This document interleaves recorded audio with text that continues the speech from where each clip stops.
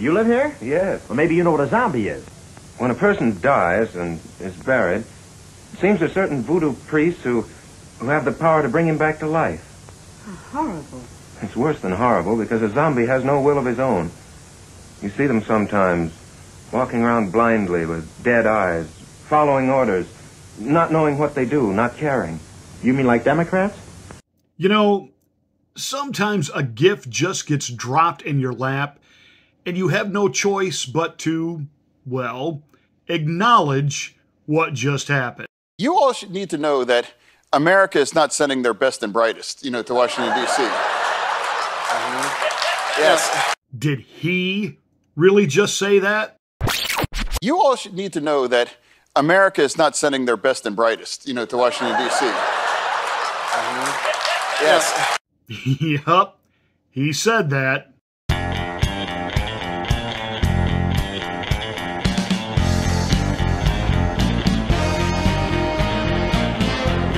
Hi, I'm Pastor Marty. This is the Afternoon Drive. Thank you so much for joining us. Make sure you are a subscriber to the channel. Once you are, smack the bell. That gives you notifications, allegedly, of my rants, my ravings, and of course, my undeniably flawless reasonings. And then please like and share this video. That's how we get the word out that we're here. Welcome to the Afternoon Drive.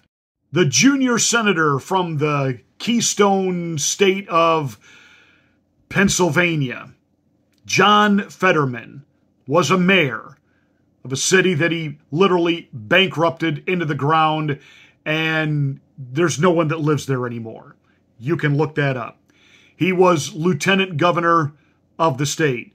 Now he's brought his Uncle Fester hoodie look to Washington, D.C.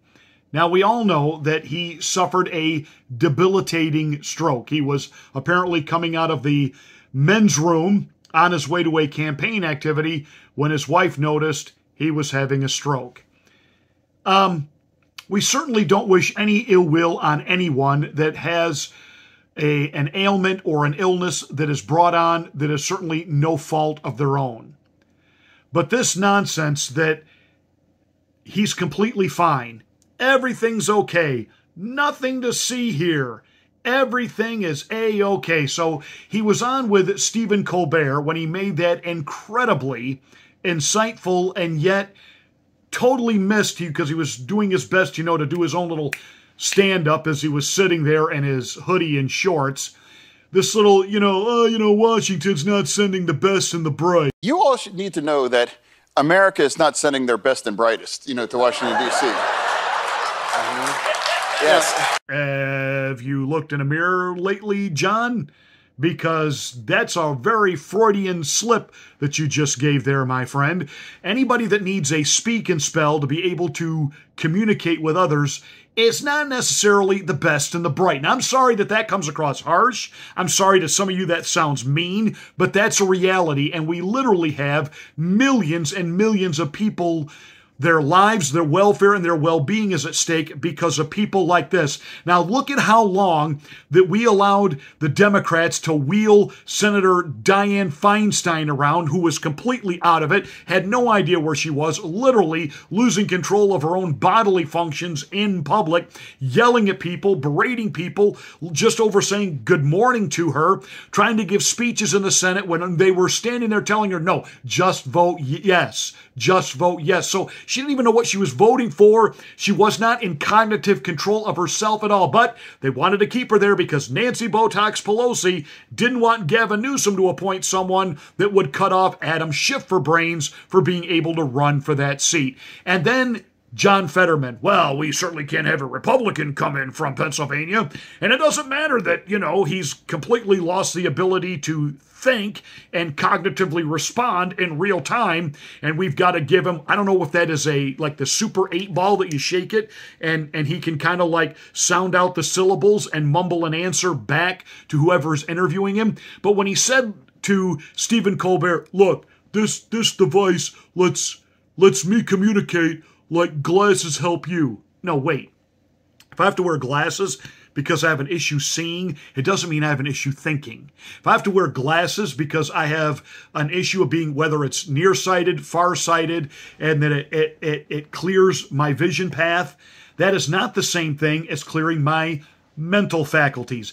Even a senator who has had something like a heart attack may not be able to physically run from their office to the well of the Senate, but it doesn't affect their cognitive thinking ability. Not only did John Fetterman have this stroke, but shortly after his arrival in Congress, he was gone, literally for months, because he was depressed and he was getting help. Again, I do understand something about depression. As a pastor, I have helped multiple people. I have had family members that have dealt with depression and needed help. And that process from a stroke to depression, you're talking about not weeks and hours worth of healing.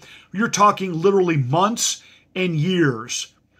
Gone from the Senate, not able to take care of any of the people's business, just totally depressed and needing help. I'm glad he got help, but that doesn't change the fact he is not mentally cognitive up to the job. The funny thing is right after his release from the hospital, the mental ward, the depression unit, there he was in the hallowed halls of Congress sucking back a beer. I'm not much of a drinker myself, but I think I seem to recall that alcohol is it's a depressant. So why would somebody who's depressed drink a depressant? I know, there I go making sense again and clouding a perfectly good argument with facts. So John Fetterman stating that Washington isn't sending the best and the brightest. I mean, that's so good, I got to hear that again in his own words. You all should need to know that America is not sending their best and brightest, to Washington, D.C. Yes. John, could you possibly mean like this? And now I'm standing next to the president again, next to a collapsed bridge here.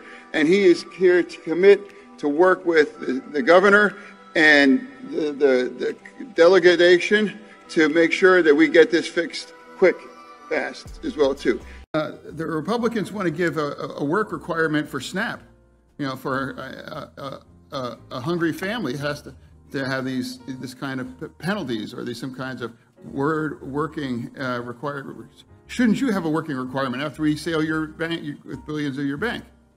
Because they seem to be more preoccupied than SNAP and requirements for works for hungry people, but not about protecting the taxpayers, that will bail no matter whatever does about a bank to crash it.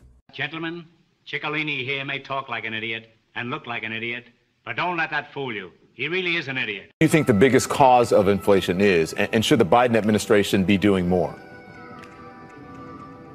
No, I just do. I think that simply is also, let's talk about the trillions in massive tax cuts to the corporate tax structure as well. True, trillions of dollars that have added to the deficit, and now they still want to support those as well. True. Sell crazy someplace else. We're all stocked up here.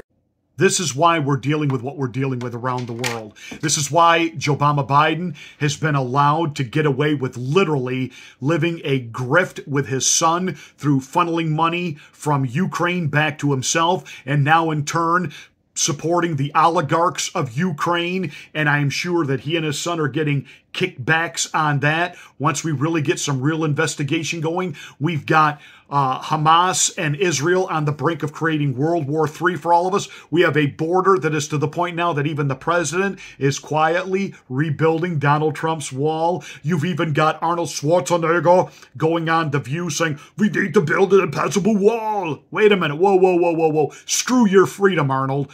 No, screw your freedom. And here's Fetterman. And he's our gift from the state of Pennsylvania.